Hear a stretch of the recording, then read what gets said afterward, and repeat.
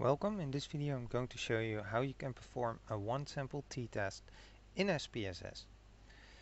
Click on Analyze, then go for Compare Means and then select a one-sample t-test. Select the variable of which you want to test. In this case I'm going to be using age and move it to the test variable section. Then, and this is quite important, fill out the hypothesized value for the mean in the population. So I'm expecting the population average age to be actually 50. I'm going to be testing for that.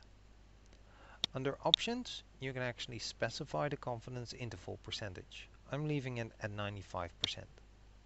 Click on continue and then click on OK. In the output, make sure that the test value indeed specifies the value you entered. The t-value is shown, the degrees of freedom, and my significance is perhaps the most important one, which is 0.000. So in this case I would reject the null hypothesis that the population average would be 50. So the average in the population is significantly different from 50 at a significance level of 95%. Note that the average in my sample was indeed slightly lower. It was 48.90.